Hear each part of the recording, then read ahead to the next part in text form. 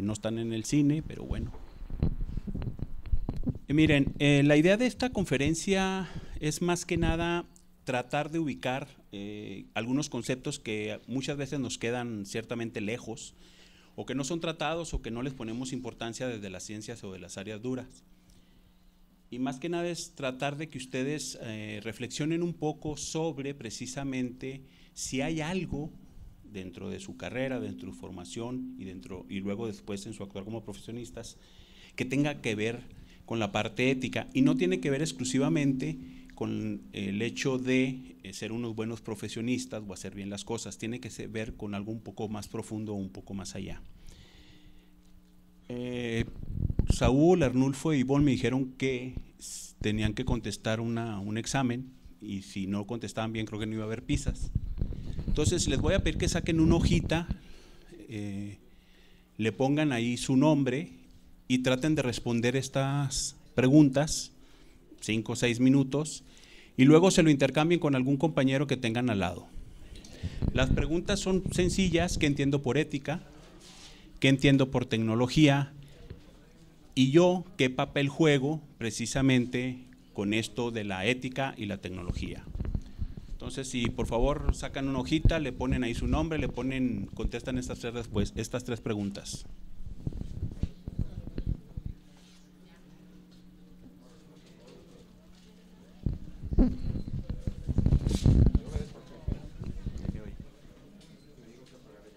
¿En serio? Ah, pues sí. Sí, pues esto.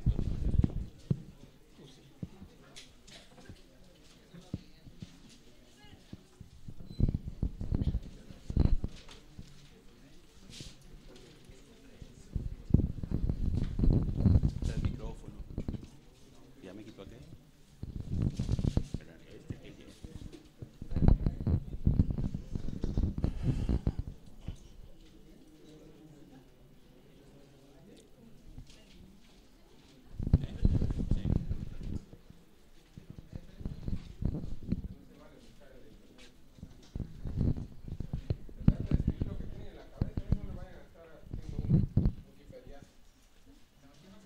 No van a hacer cutipaste. Ah. ¿Qué entiendo por ética? ¿Qué entiendo por tecnología? ¿Y qué papel juego yo en esto?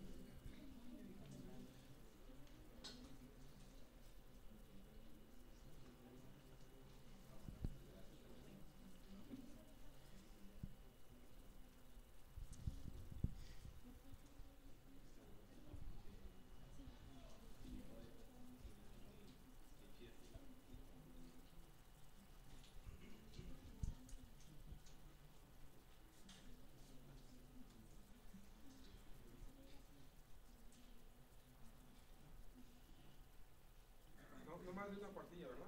No, es una respuesta sencilla. O sea, los conozco y son capaces de Copiarse todo el internet. No, eso nunca. Hay una capacidad de discernimiento en ellos, ¿no?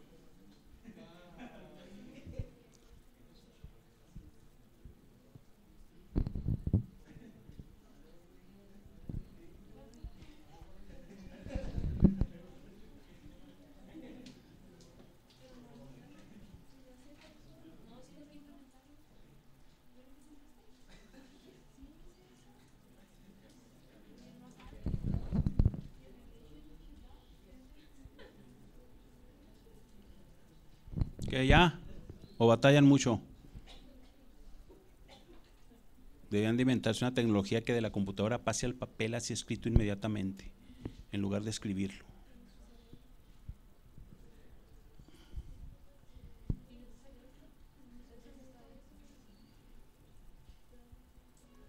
Bien, ahora, una vez que hayan tenido estas respuestas, pásenselo al compañero o intercámbialo con un compañero y ahí dejémosla un rato.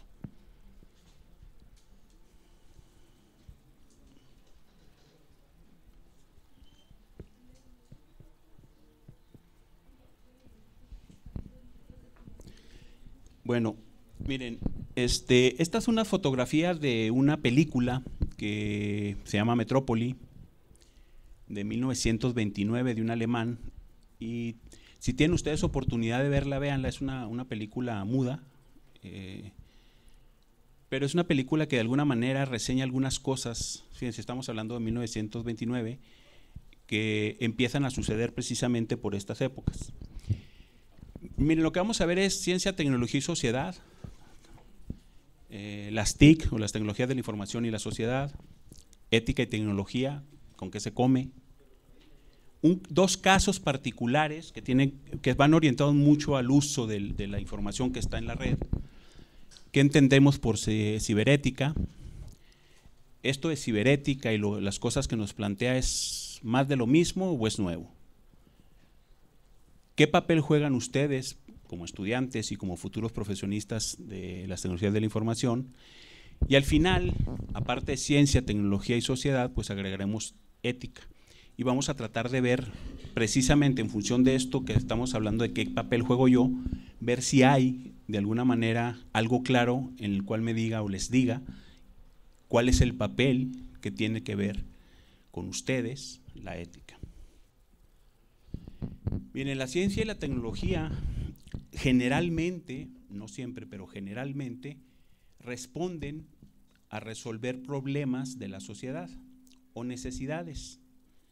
Pero una vez que se generan que se resuelven estos problemas que son planteados y que por medio de la ciencia o por medio de la tecnología se resuelven, generalmente lo que ocurre es que se generan nuevos problemas de mayor envergadura y que quizás no los prevemos o no los tenemos en cuenta. Si ustedes se ponen a estudiar un poquito, nuestros problemas de medio ambiente no son creados de forma reciente. Es a partir de que el hombre hace un uso bastante amplio de combustible, que además este combustible al quemarse produce los problemas que estamos sufriendo y algunas otras cosas. Si en ese momento el hombre se hubiese podido parar y ver qué problema está generando, aparte del que está resolviendo, y empezarlo a también atacar, quizás el punto en el que nos encontramos no fuese tan grave. Si uno se pone a pensar, es probable que el punto en que nos encontramos con el medio ambiente no tenga punto de retorno. Habrá que hacer otras cosas, pero no tiene punto de retorno. No creo que podamos recompensar a la naturaleza echando marcha atrás. Y esto es muy fácil. Necesitaríamos parar toda la industria, y parar toda la industria significaría problemas económicos y significaría una debacle mundial, sobre todo ahora con la globalización. Entonces, ciencia y tecnología orientados a resolver problemas y necesidades de la sociedad, pero a la vez estamos posiblemente generando otros problemas que no están en el inmediato plazo, sino a un plazo mucho más largo. Entonces, cuando ustedes como tecnólogos o futuros profesionistas de las tecnologías de la información deben de tener esto en cuenta, porque a ustedes sí se les puede, digamos, poner en perspectiva el hecho de que ustedes tengan que pensar en cuáles son los futuros problemas a los que nos vamos a meter. Y vamos a mencionar algunos. ¿Por qué decimos que las tecnologías de la información tienen una influencia decisiva en la sociedad? Hace muchísimo tiempo, bueno, hay un poeta japonés que se llama Chikamatsu, y él dice que un poeta no dice esta cosa es triste, sino que hace que cuando alguien lee, sienta que es triste.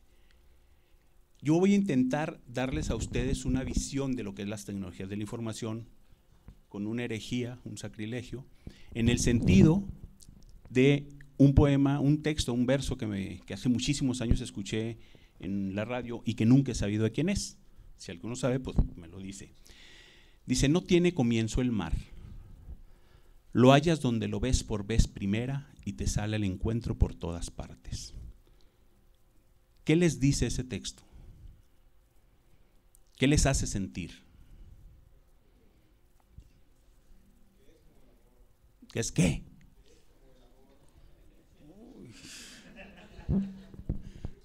Tu sensor poético está muy deteriorado. ¿Qué les hace sentir el texto? No tiene comienzo el mar, lo hallas donde lo ves por vez primera y te sale al encuentro por todas partes. ¿No les hace sentir nada?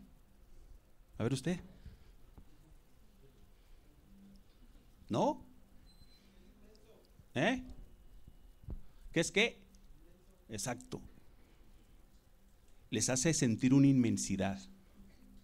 Les hace sentir que está en cualquier dirección. Les hace sentir que es amplio. Ahora quítenlo de arriba, no tiene comienzo el mar. Piensen en tecnologías de la información, la hallas donde la ves por vez primera y te sale el encuentro por todas partes. Es igual.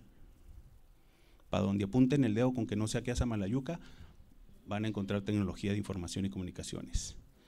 Entonces fíjense ustedes, nuestra sociedad actual está permeada por las tecnologías de la información. Nos ha cambiado la vida y poco a poco vamos viendo cómo. A partir precisamente de este concepto de las tecnologías de la información y lo que sucede alrededor de ella, resulta que empiezan a acuñarse términos que tienen que ver con cómo esta tecnología o cómo esta, digamos, de invención del hombre permea la sociedad. Y entonces tenemos la sociedad red, que es un tipo de sociedad que se estipula y se fomenta a través de las tecnologías de la información. Digamos que está constituida por redes que procesan, almacenan, transmiten información sin restricciones de distancia, tiempo ni volumen. Eso es lo que se llama una sociedad red. Pero luego acuñan otro nombre u otro término que en realidad se usan indistintamente, la sociedad de la información y la sociedad del conocimiento. Estas dos, la primera es que hay un cúmulo de información, gracias a la red, almacenada, es muchísima la información que existe, y por otro lado es de aquellos que se apropian de esta información. Una cosa es que esté la información ahí y otros que se la apropien y la conviertan en conocimiento, que sea significativa para la persona. Entonces fíjense cómo las tecnologías de la información vienen a acuñar tres conceptos, o dos si quieren, que es la sociedad red, la sociedad de la información y la sociedad del conocimiento, y que estas sociedades, a final de cuentas, son la misma sociedad que tenemos, pero con ciertas alteraciones. Una sociedad la podemos tipificar por tres relaciones fundamentales, y casi todas son, o pueden acuñarse en una sola, las relaciones de poder. Siempre que se analice una sociedad, se analiza en función de las relaciones de poder. Y entonces estas relaciones de poder se ven alteradas por la Internet. La Internet, de alguna manera, fluye a través de todos los pueblos y hace que las cosas se hagan diferentes. Se puede estudiar de forma diferente, se puede comprar de forma diferente, se pueden hacer tratamientos médicos de forma diferente. Todos estos están fundamentados en las tecnologías de la información y comunicaciones. Acuérdense que la tecnología de la información y las comunicaciones tiene tres características. La primera es que hay una conectividad a un centro de información, por llamarlo así. La segunda es todo lo que sería el hardware o digamos, los fierros que nos permite. Y la tercera es que hay aplicaciones que se pueden utilizar. Si una de estas tres falta, no es tecnología de la información y comunicación. Una computadora sola, sin ninguna conectividad, no es TIC. Tiene que estar conectada a Internet o a una red y tiene que haber aplicaciones que hagan uso precisamente o aprovechen estas conectividades. Entonces las tecnologías de la información permean hacia la sociedad y forman parte, o más bien le dan una nueva visión a las cosas. Si ustedes se fijan, ya no hay necesidad de ir a hacer cola al banco. Actualmente ya no hay necesidad de venir a hacer cola para inscribirse, aunque a veces sí. No hay necesidad de ir con el maestro a que me dé la calificación, me llega por correo y luego voy y le grito si no me gusta. Entonces, ese tipo de cosas se ve alterado.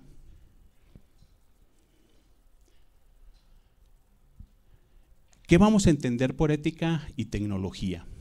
Yo les pedí al principio, pongan ustedes qué entienden por ética y qué entienden por tecnología. A ver, ¿tú qué entiendes por ética? ¿Sí?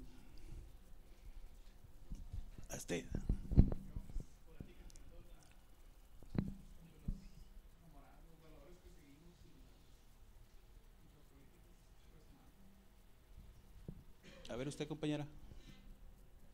La de amarillo con negro.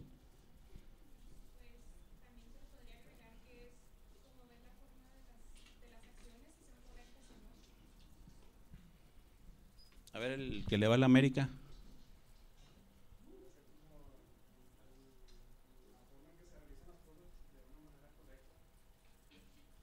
A ver, a los que están en el oscurito, alguien que… A ver, Arnulfo, dile a uno que diga, tú que lo ves. ¿Qué es ética?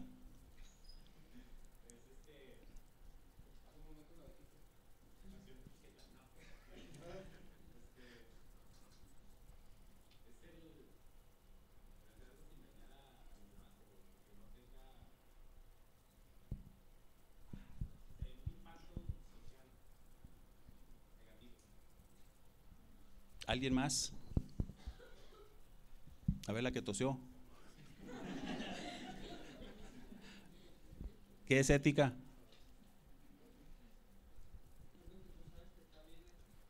¿Es lo que tú sabes que está bien? ¿Alguien más?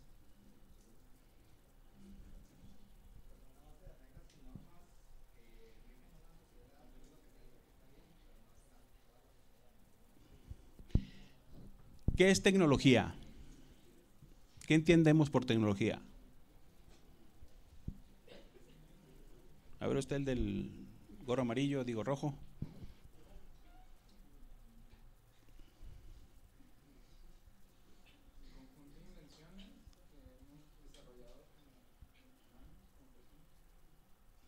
El conjunto de invenciones que hemos desarrollado como humanos. A ver el de la cámara. Dice que no, que está ocupado. ¿Qué entendemos por tecnología? ¿Tú? No, el de al lado. El otro a tu derecha.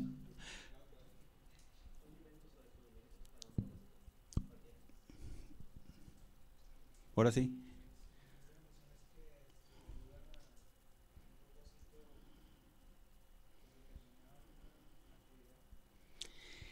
Miren, más o menos, o sea, tienen una idea, digamos, básica, no andan tan errados, pero a final de cuentas eso se convierte en un problema. ¿Por qué? Porque si no tengo el concepto claro, si no tengo el concepto claro de ética, pues cuando alguien me pregunta si eres ético o no, pues no sé explicarle porque no tengo el concepto claro.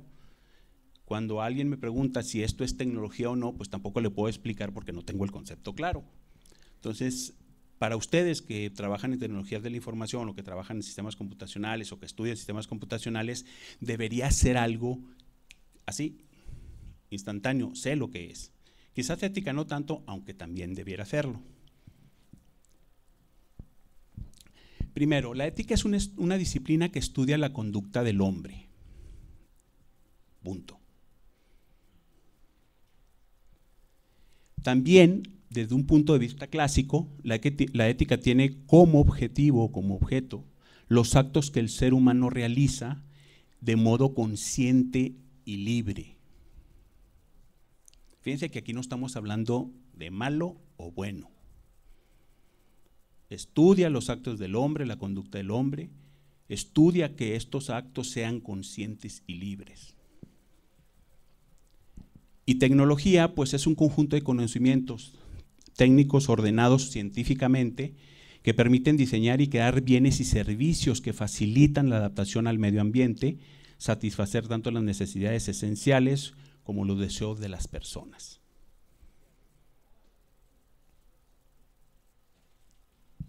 Algunos de ustedes dijeron, no, pues es los valores morales. Sí tiene que ver, pero no es esencialmente lo que se busca.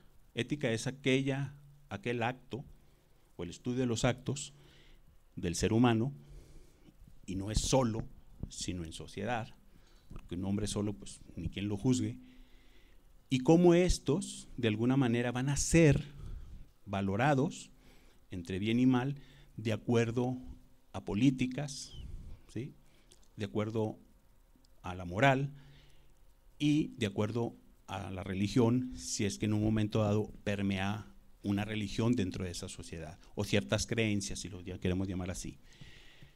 Entonces, con esto en mente, vamos a tratar de ir avanzando un poquito sobre la ética y la tecnología. Al principio, antes de que se acuñara el término ciberética, lo que se utilizaba era ética de la computadora o de la computación, computer ethics, y esto describe el campo que examina los aspectos morales de la computación y las tecnologías de la información. O sea, vamos a aplicar el estudio de los actos del ser humano, pero ahora precisamente en el uso de las computadoras, la aplicación de la computación y en las tecnologías de la información. Para ustedes, ¿quién considera de ustedes que la piratería es un delito? O al revés, ¿quién considera que no es un delito? ¿Por qué no?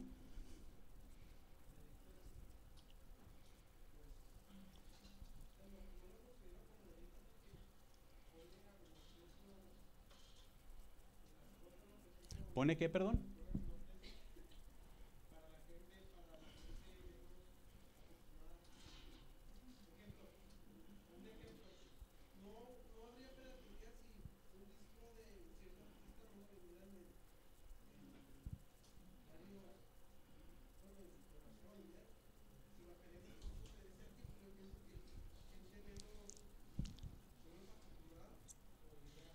Le aseguro que siempre va a haber gente que no puede comprarlo, ¿eh?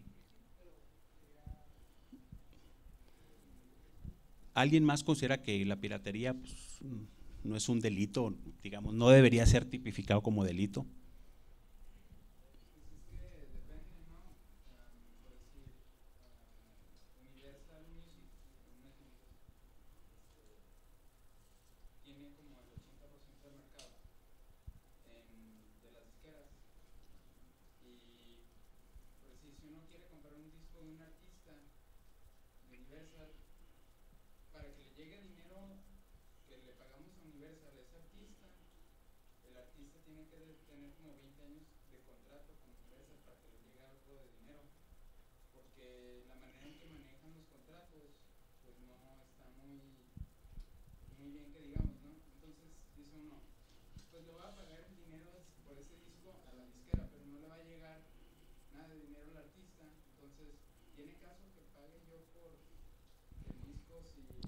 O sea, usted anda como fantomas y como el zorro defendiendo al artista.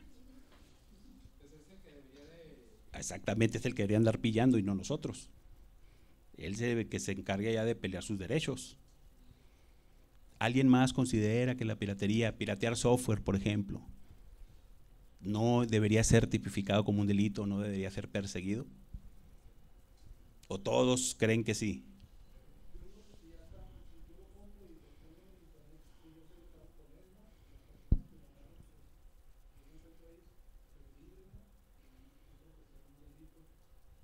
¿Alguien más?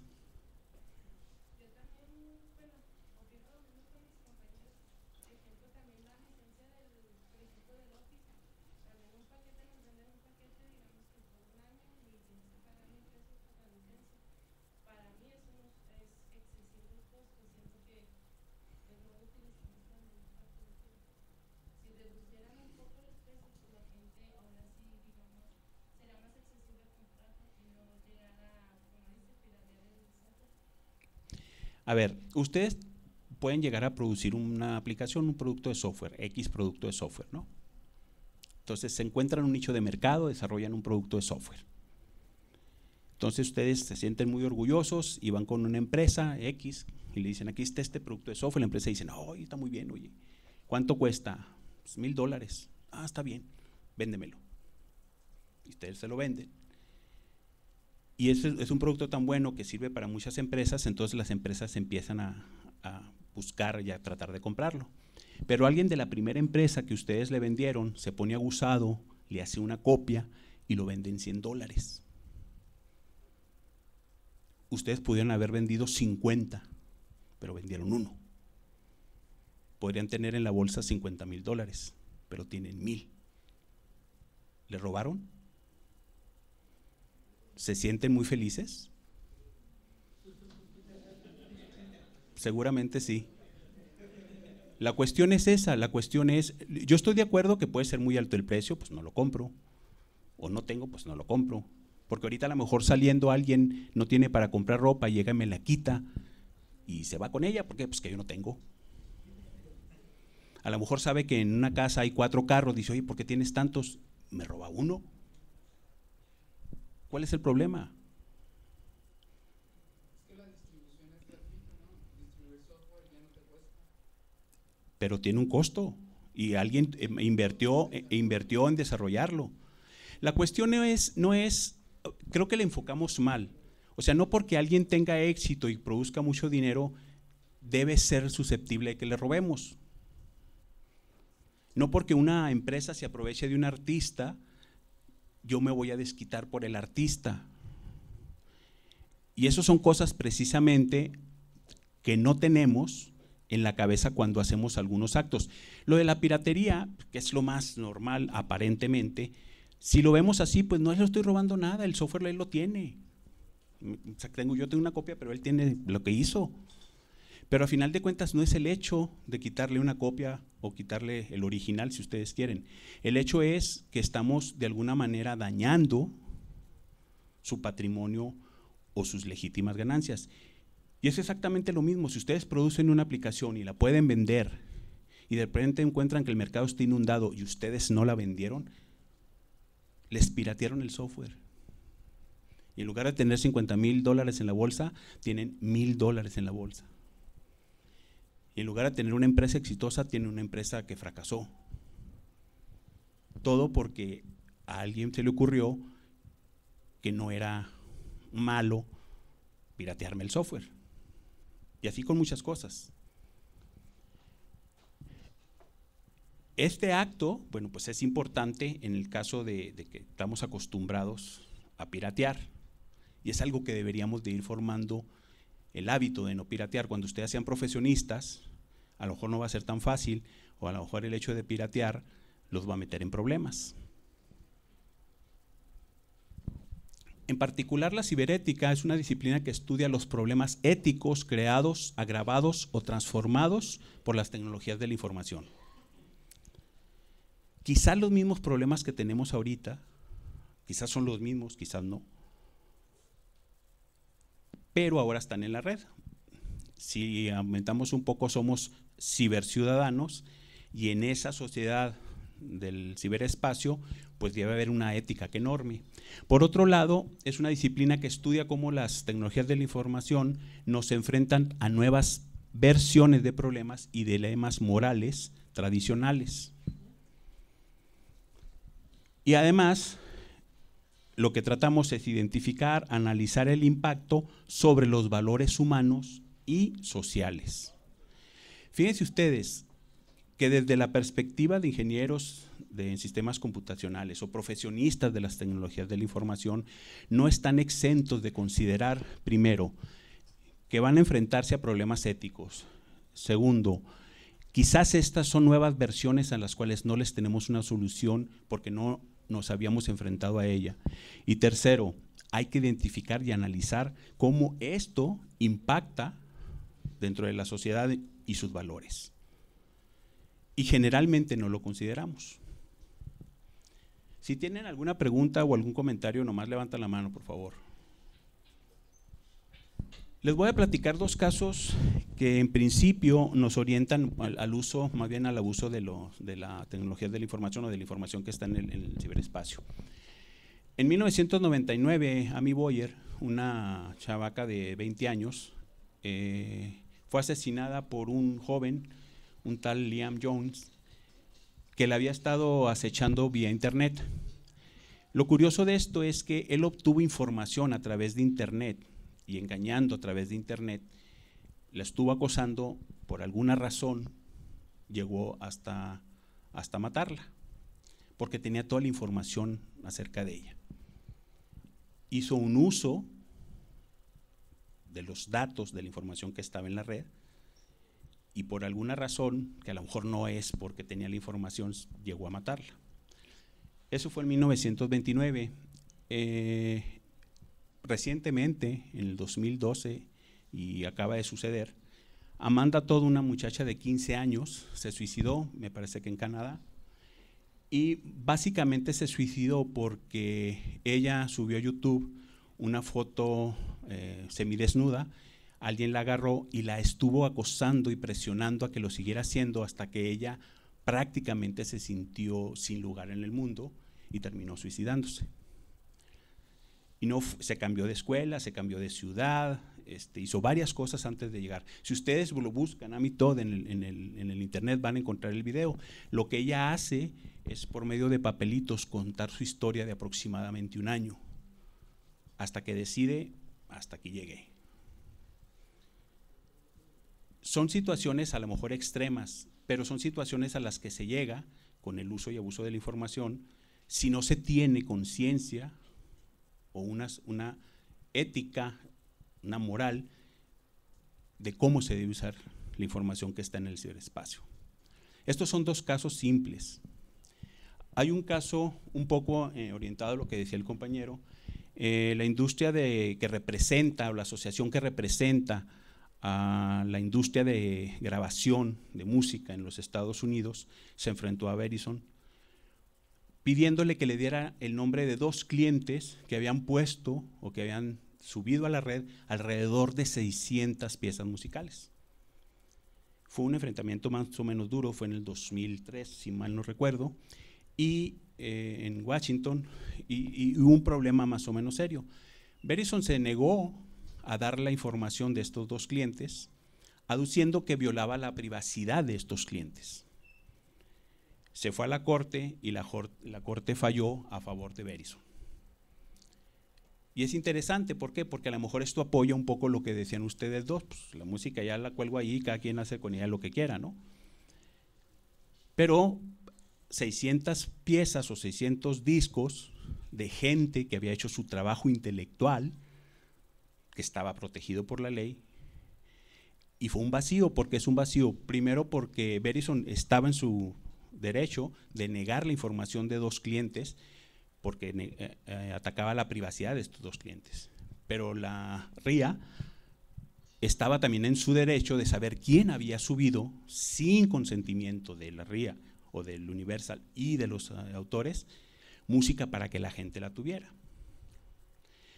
Y es un enfrentamiento importante porque a final de cuentas se declara que hay un vacío en el ciberespacio de cómo se debe comportar o cómo que debe de regir. Estos tres casos de alguna manera orientan la discusión a cuál es el papel. La primera pregunta es, ¿realmente nos estamos enfrentando como sociedad a nuevos problemas o es más de lo mismo? Piratería, ¿es robar o no? ¿O hay que tener un término adicional que explique qué es para que pueda ser tipificado como delito y que pueda ser tratado como tal? ¿O es un simple robo? Y por otro lado, hay los que dicen que sin las TIC o sin las tecnologías de la información, pues no podrían llevarse a cabo todo este tipo de problemas. La pregunta no está en si es un problema o no, la pregunta está en si realmente nos estamos enfrentando a cosas que en principio no podrían suceder o no estaban dentro de la sociedad. Y es algo a lo que ustedes se van a enfrentar cotidianamente. Ustedes se van a enfrentar directamente a problemas éticos y morales con el uso o el desarrollo de tecnología. Y es algo que tienen que valorar forzosamente. Tienen que tomar una decisión ética, libre y consciente, arropada pues, por los valores morales, políticos o religiosos que tengan, porque a final de cuentas esos son los que van a marcar la pauta de si algo está bien o si algo está mal. Bueno, ¿y nosotros qué? O sea, yo como ingeniero de sistemas computacionales, ¿a mí qué? ¿Dónde estoy parado? ¿Esto en qué me afecta o me beneficia? Lo primero es natural, como usuarios. Ustedes utilizan las tecnologías de la información para adquirir información, para poner información. Y entonces ahí, como usuarios simples y llanos, también tienen que mantener cierto comportamiento ético o cierto comportamiento moral. Ahí no hay discusión. Ustedes pueden ser, si ustedes deciden, pues el Liam Jones, ¿sí? Pueden ser la persona que estuvo atacando a esta jovencita hasta que lo orilló al suicidio, o pueden ser la persona que suba información a la red violando los derechos de otra persona, los derechos de autor, los derechos de propiedad intelectual. O simplemente pueden ser las personas que, haciendo uso de las tecnologías de la información, mantengan una rectitud conjunto con los valores morales, éticos que ustedes tengan. Como usuarios, como simples usuarios. Pero ¿qué rollo con los profesionistas de las TICs, como profesionistas de TICs? ¿Dónde estoy parado?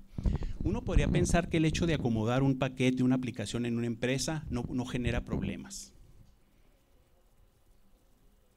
Pues que llego e instalo la aplicación de nómina, lo que sea, ¿no?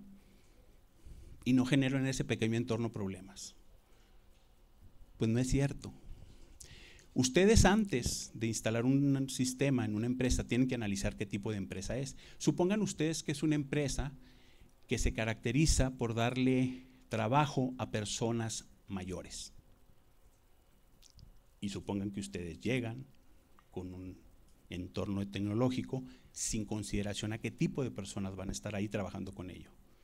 Les aseguro que ocasionan un problema mayor. Quizás estas personas, su curva de aprendizaje sea muy amplio y orillen a la empresa a tomar acciones drásticas como despedirlos o no comprar el paquete. Y así puede suceder con todo. Hace unos 3 años estaba yo en un cajero y no era una persona mayor, estaba un joven.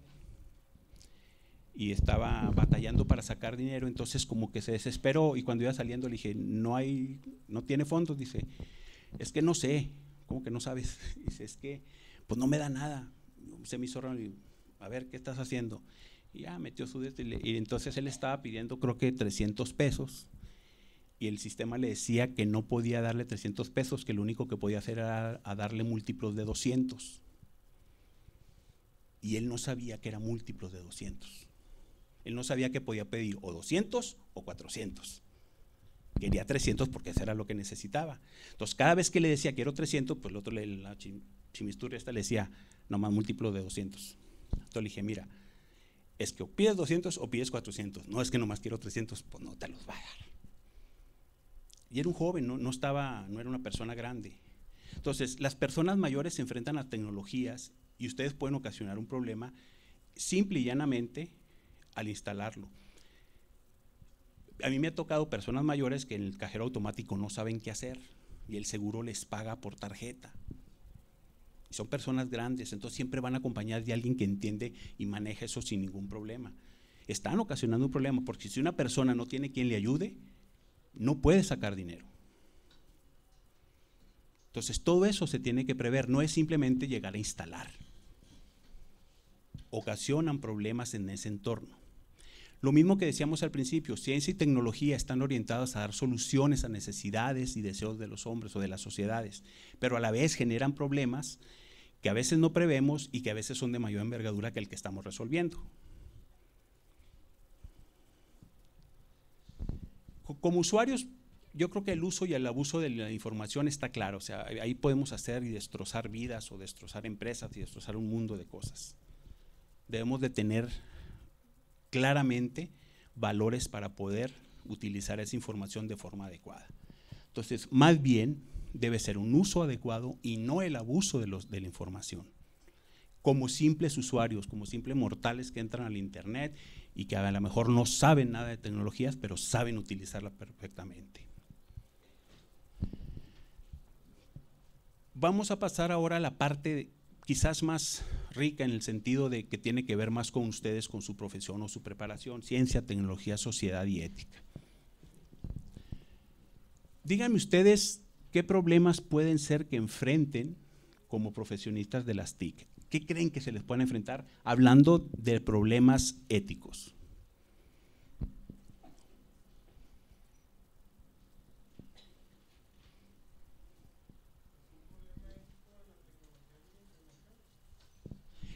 Pero no es como usuario, como profesionista. ¿Cómo qué? Por ejemplo.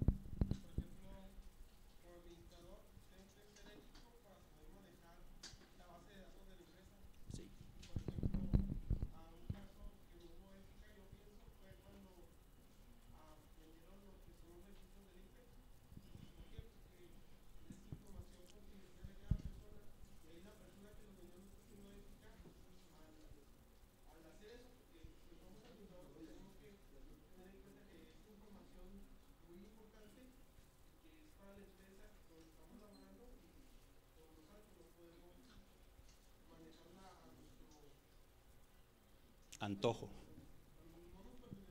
Exacto. ¿Alguien más? ¿Algún problema al que se enfrente como profesionista de las tecnologías de la información?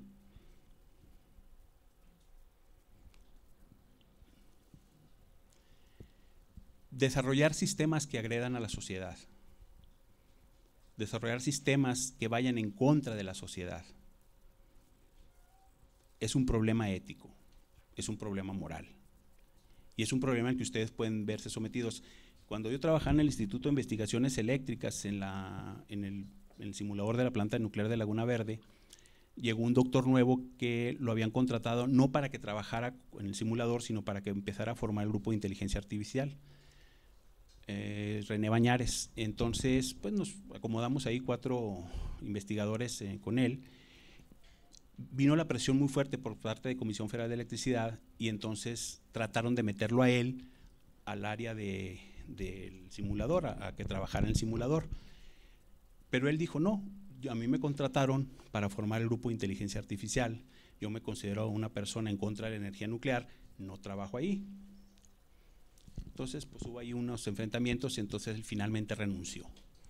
No iba con su ética, con sus valores, el trabajar en un área en el que consideraba que no era adecuado. Y se fue. Ya no se formó el grupo de ingeniería, de inteligencia artificial.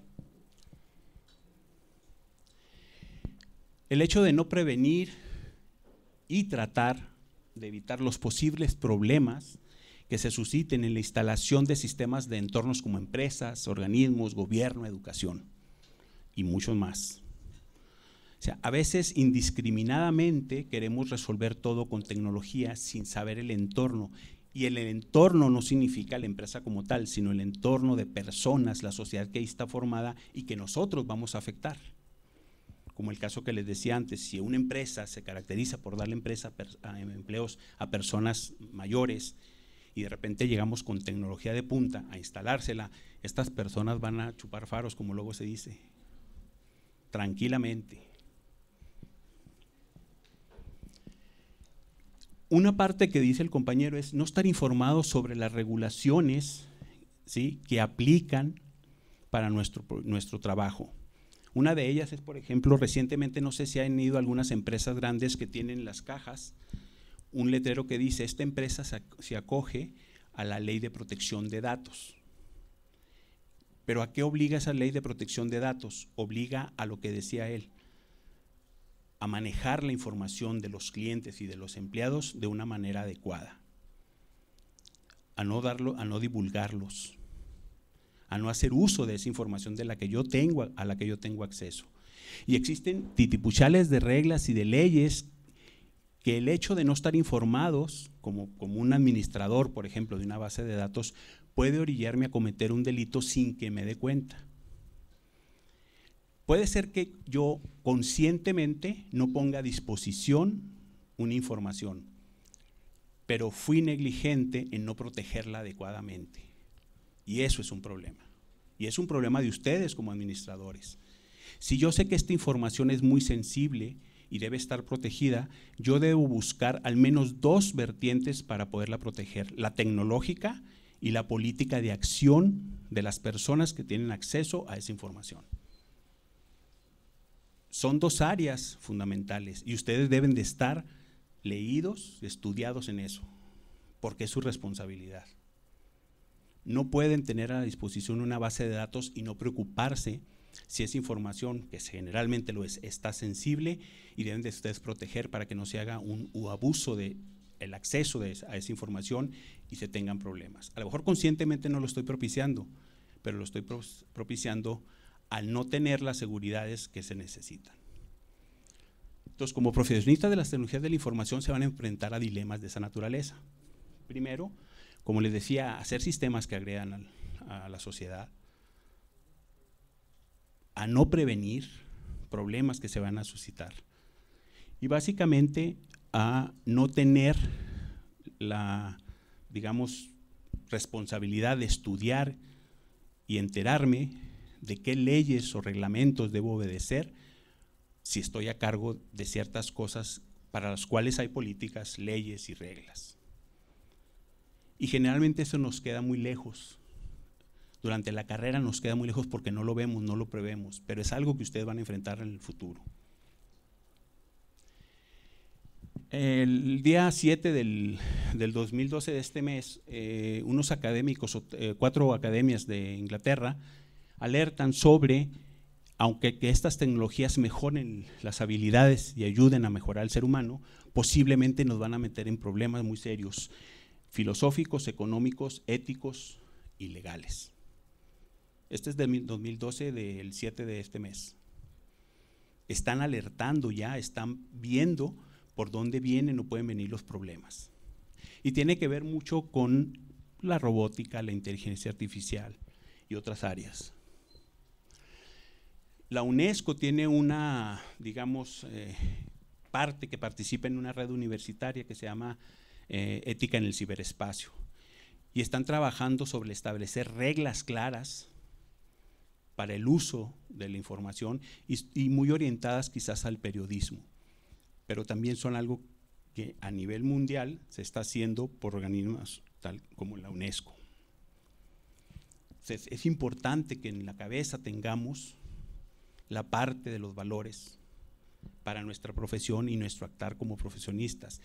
No en el hecho de hacer bien las cosas, sino vamos más allá. Nosotros estamos situados en una ola que va a cambiar o que está cambiando la sociedad cotidianamente. Con donde participemos, cambiamos la sociedad. Piensen ustedes en Facebook, piensen ustedes en Messenger, piensen ustedes en cualquier red social. Ustedes pueden presumir, tengo 10,000, 100,000 amigos. Bueno, ciberamigos. Pero nadie tenía hace años esa posibilidad. Se suscita lo que le pasó a mi Todd y se suscita lo que le pasó a mi Boyer. ¿Son problemas o son soluciones? La ingeniería genética, la ingeniería biomédica, la robótica, la clonación, los transgénicos y la obsolescencia programada. ¿Son realmente soluciones? Sí, sí son soluciones, pero también son generadores de problemas que no estamos previendo y que no tenemos al alcance y que deberíamos de tener el foco para saber por dónde nos vamos a ir y qué camino tomar. Si ustedes analizan todas las nuevas tecnologías, los avances científicos y tecnológicos, como dice estos de aquí,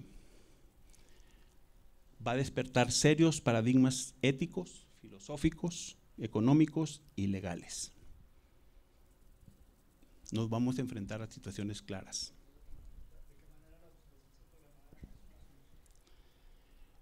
Es una solución para el mercado. Porque es para el mercado. Bueno, la obsolescencia programada es un término que habla de cómo algunas empresas programan que sus productos mueran en un tiempo más o menos corto para que la gente tenga que comprar el próximo. Entonces hay de dos vertientes. Por ejemplo, hace años una empresa en Monterrey pues fabricaba focos que duraban más de 1000 horas.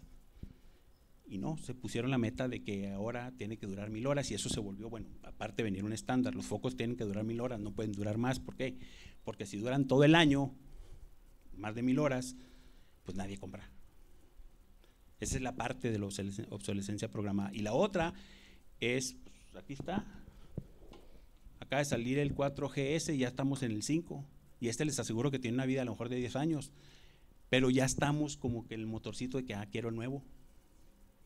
Entonces, el nuevo producto hace, en principio, entre comillas, obsoleto este otro. Eso es lo que es obsolescencia programada y es una solución para el mercado. ¿Por qué es una solución para el mercado? Pues porque tengo gente que está haciendo teléfonos, carros o lo que sea.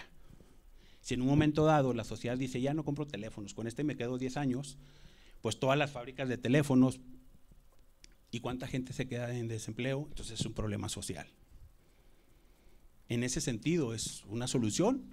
Sí, es una solución porque mantengo una planta de empleos, pero estoy obligando a las personas a hacer gastos innecesarios. En ese sentido, sí. ¿Alguna pregunta o alguna aclaración, reclamo?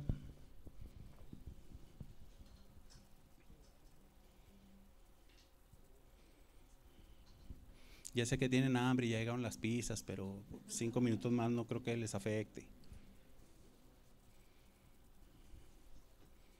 ¿No?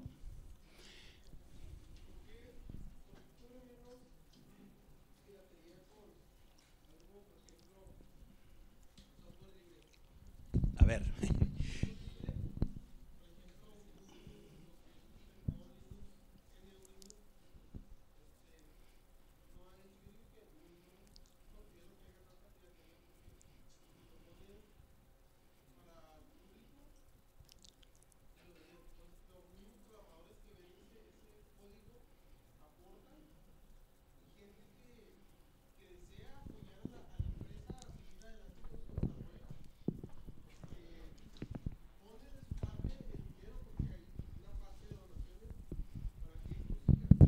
Mira, ahí es muy fácil, o sea, y es muy sencillo, ¿no? Está la propiedad intelectual,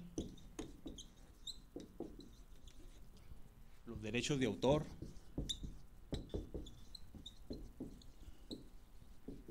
y todos estos son los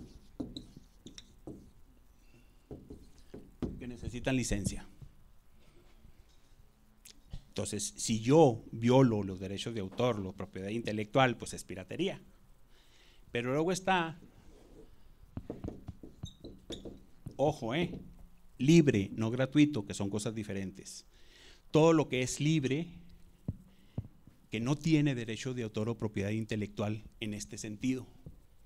Entonces no puede ser piratería.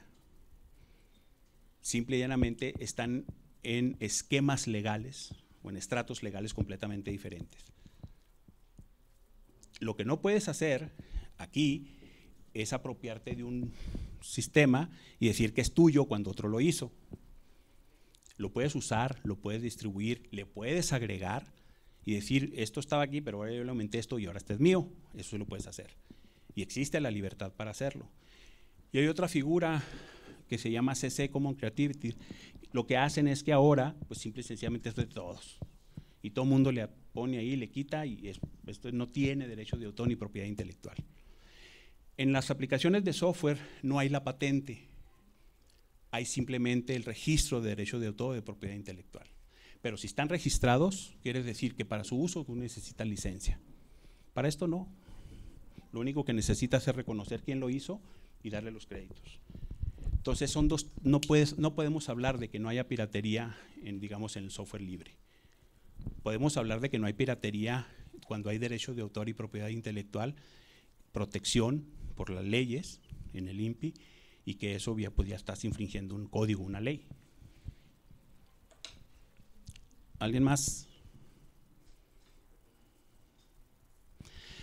Bueno, miren, espero que de alguna manera esta plática les haya dejado a ustedes algún motorcito, alguna idea de por dónde van a hacer las cosas en el futuro, y que de alguna manera ustedes tienen una responsabilidad, y que esta responsabilidad pues sea tomada, las decisiones dentro de ella, de una manera consciente y libre, y de acuerdo a los principios y valores que en ese momento estén o tengan. No están ustedes exentos como profesionistas del área de considerar toda esta parte, sino que está muy pegada a ustedes. Gracias.